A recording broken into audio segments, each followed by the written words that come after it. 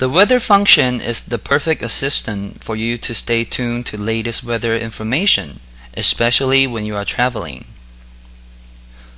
Press the weather icon at the launcher, and then click on menu key to add a city.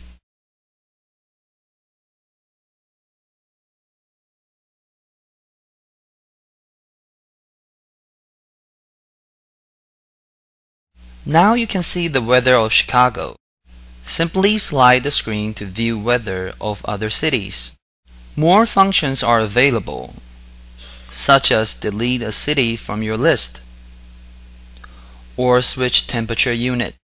Just press delete city icon and select the city you like to delete.